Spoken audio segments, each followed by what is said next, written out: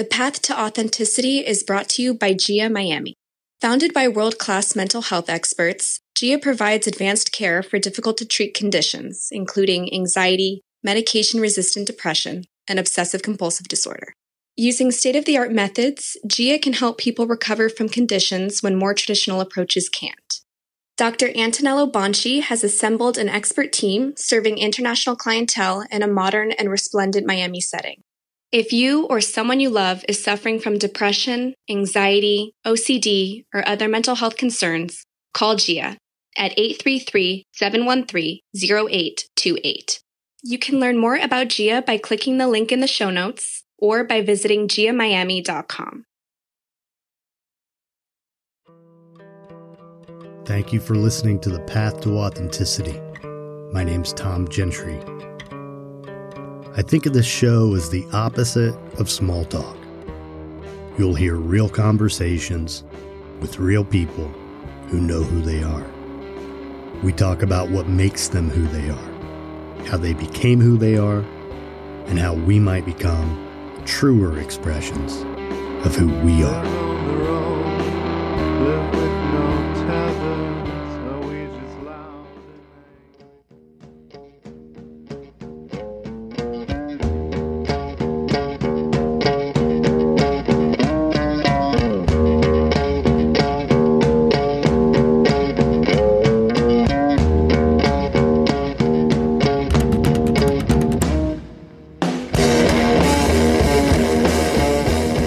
If it's your first time here, thanks for checking it out. If not, thanks for coming back.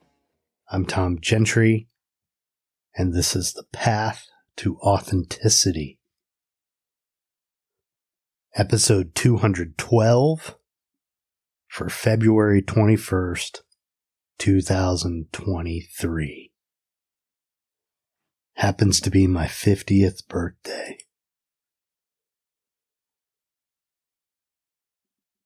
And as I've been telling you guys, if you've listened leading up to this episode, this is the final episode of season 1 of the podcast. I'm going to take a little break from this, from The Path to Authenticity, and launch a season 2 in May of 2023. So I'm going to take a couple months. And in the meantime, I'm going to continue to do what I've been doing, which is publishing a couple pieces on Substack every week. If you haven't yet subscribed to my newsletter, The Manifest, please do. I'll leave a link in the show notes. So that's on Substack, and something new I'm going to be doing very shortly here in the next few weeks is launching an all-new podcast exclusive to Substack. I'm going to call it The Podcast, or the Tom Gentry Podcast. What I've really wanted is to have a little more flexibility than this particular podcast has offered me. You know, I came up with a format that really works, and I'm happy with it. But as you know, if you followed me, I have a lot of different things that I like to talk about. If you've been around any of my rooms on Clubhouse, or if you've listened to any of the other podcasts, sort of the spinoff to The Path to Authenticity, which I called 20 Questions, Men Who Talk with my buddy Ed Tilton. I want to be able to have any of these types of conversations and have them fit. So a more sort of general podcast that's exclusive to Substack is what I've opted to create. And subscribers will have access to that. At some point, it's going to be behind a paywall, probably pretty early on. And then when I interview people for the Path to Authenticity or for 20 Questions, or I have conversations with Ed for Men Who Talk, or I just want to have conversations with a friend of mine about what it's like to be a man who's trying to heal, whatever, I'll release it first on Substack and then release it later on either Men Who Talk or the Path to Authenticity, whichever. So it enables me to reuse the content, which is something I've been trying to do more and more. So if you subscribe on Substack, you'll get to hear it first.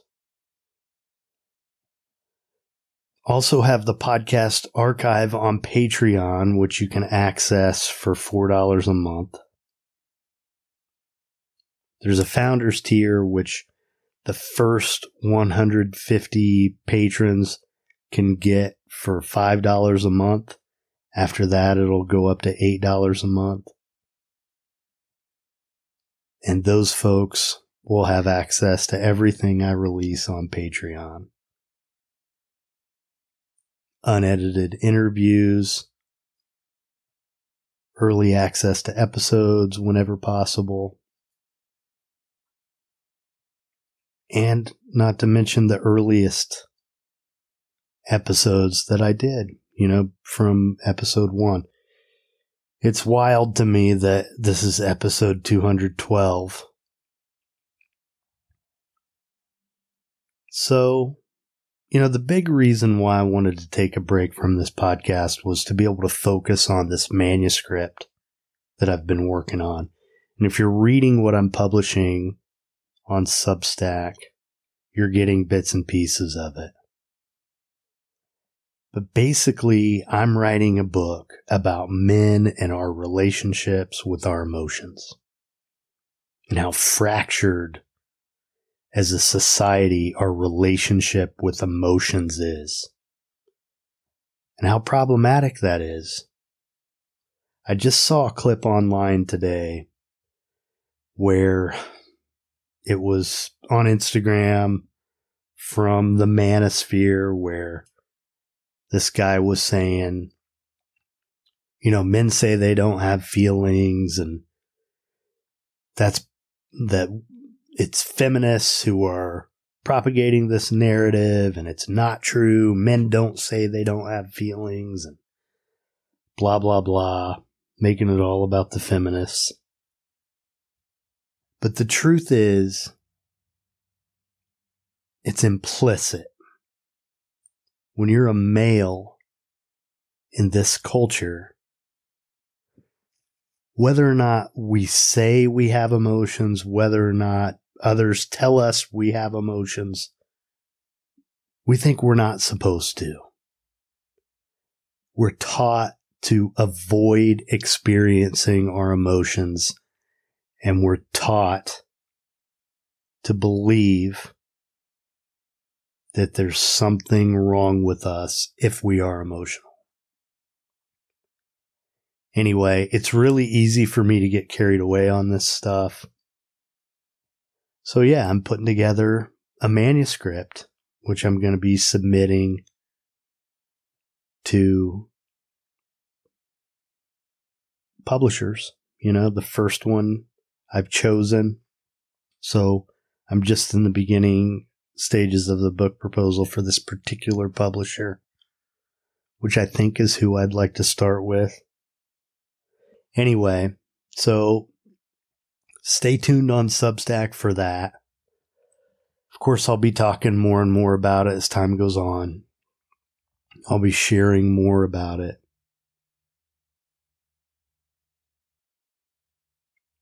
So those are the ways to keep up with me between now and then. Now, for this new podcast I'm doing, I chose some theme music, which I'm going to play now before reading the piece I wrote and released on Substack last week pertaining to turning 50.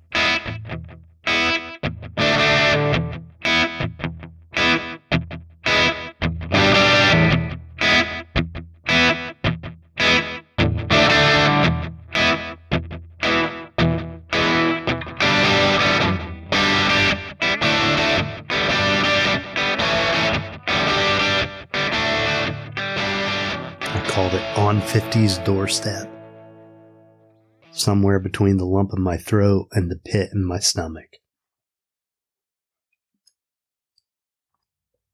I can't believe I'm saying this. I turn 50 years old next week. A few days ago, thinking about that statement, I recalled something a professor of mine once said. Poetry is condensed language. He was referring to the way a group of words can mean so much figuratively, in addition to what they mean literally. The words convey sentiment and evoke emotion far greater than the sum of their parts. One of my favorite expressions of this concept is the song Outfit, written by Jason Isbell. Rooted in the reality of Isbell's family life, he wrote it from his father's point of view. With the lyrics, his dad, who painted houses to support his young family, imparts bits of life wisdom to his son. The song culminates in these lines. So don't let them take who you are, boy, and don't try to be who you ain't. And don't let me catch you in Kindale with a bucket of wealthy man's paint. None of us need even a moment to imagine everything the narrator says without saying it here. We know. Especially if you're a parent like me, you know. As I ponder my upcoming birthday, I realize I may never string together 5 words with more layers of meaning than these. I'm about to turn 50. I suppose the first layer to peel away is my uneasiness as I approach this milestone. I wouldn't call it a complete neurotic tailspin, but it resembles one. I feel it, not quite a lump in my throat or a pit in my stomach. It's a type of anxiety with elements of both, and it radiates from between these two places, my head and my gut. As the day approaches, so many thoughts circulate through my mind when I allow it. Over and over again. I'm getting old. I don't feel old. Well, my body feels kind of old, but otherwise I feel young. Not young, but just the right age. Life is just getting good. I may only have another 30 years, if that. I'm just beginning to enjoy this. I'm just getting good at this. There's so many things I still want to do, things I want to accomplish. I should have accomplished more by now. I need to get my ass in gear. I'm starting to look old. I don't want to look old. And on and on and on. That's only some of the language condensed within the words when I say, I'm about to turn 50. I can't even tell you how many layers of meaning are there. Far more than I have a birthday coming up. That's a sentence. I'm about to turn 50 is poetry. I want it to be an epic poem.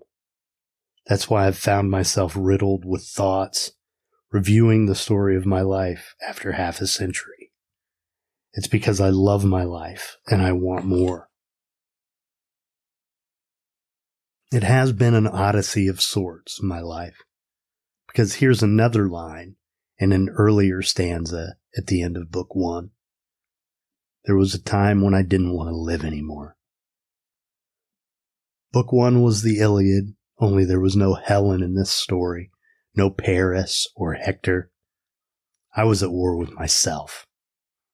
But like Odysseus, I traveled far from home to fight in a long war, and I encountered my share of monsters over the many years it took me to get back. Another line of verse I will share comes just before the place in the poem that reads, I'm about to turn 50. 2 words. I'm home. I am home. Figuratively, I've been home for a long time. Literally, I've been here since March. When I set up the wireless network, I named it Ithaca. I am home, but also, if only geographically, I'm much further from my son than I ever wanted to be. I never thought home would feel like this. Not at 25, and definitely not at 50. Like the narrator of the Isbell song, I've painted my share of houses. Like the narrator, my son sings. And like the songwriter, the way my son's story is unfolding, I doubt he'll ever step foot in a place like Kendale. The first draft of this story ended about here.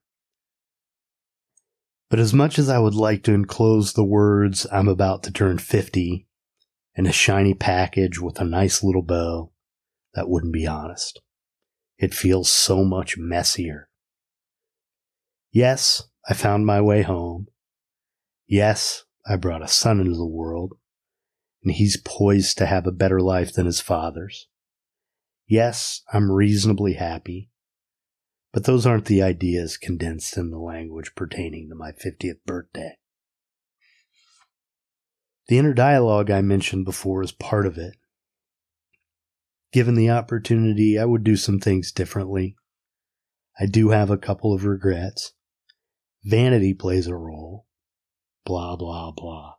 But something heavier accelerates my thoughts and motivates me to keep battling my inner demons. There are 10 words attributed to another man, but from a quiet voice within, I've repeated them to myself for as long as I can remember. As the years go by, the voice gets louder and louder. Now, as I approach this birthday, they drown out everything else. As I tell you I'm turning 50, it's the only thing I hear. And that thing is what I've been feeling in my chest. You're not everything you could be, and you know it.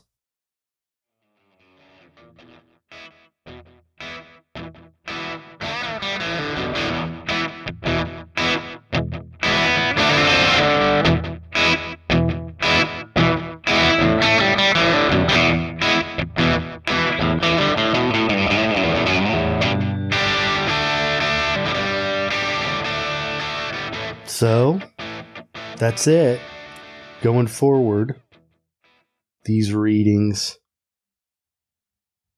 can only be heard on the Substack podcast or the podcast.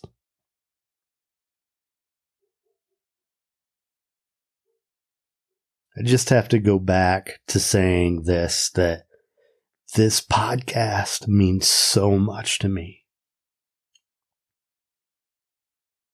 It's changed my life. It's made me more who I am. It's helped me learn how to love myself in ways that I never did before. It's helped me connect with myself. It's been my path to authenticity. And I hope at least some of you can say the same, that it's helped you become more who you are. That was always the purpose of this. So, until season 2, you can find me on Substack. Thank you for listening. Thank you for coming back. Thank you for supporting me and supporting the show. I'll be back soon. Be nice. That's our story. I hope you enjoyed the punk rock opera. We have one last piece of music for you. It goes like this.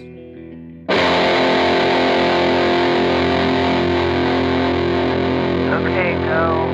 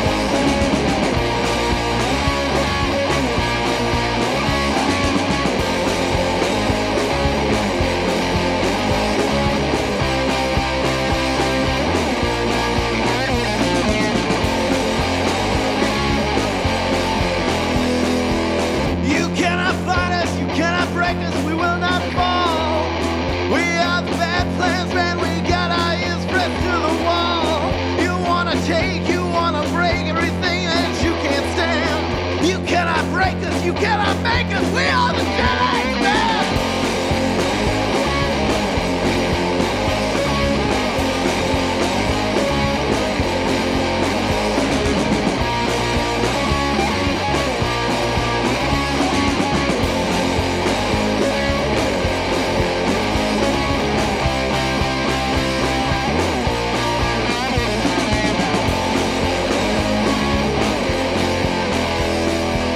We're just the losers that lived up the street, living on these chords, simple beats. You wanna cheat, you wanna stop, you wanna tear us down. We are the bad plans, man. We got our roots stuck in the ground.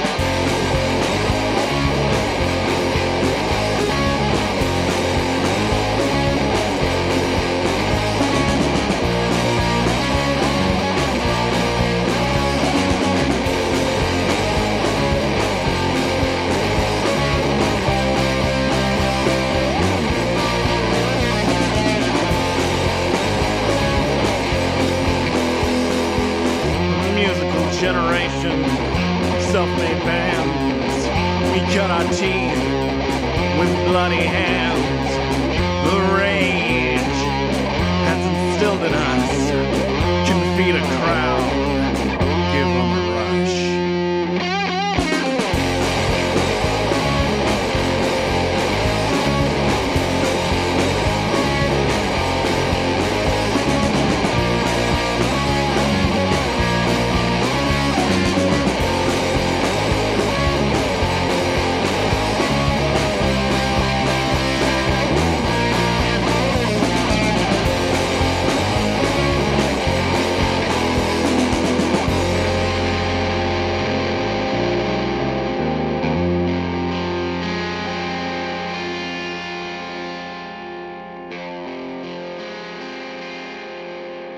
Thank you.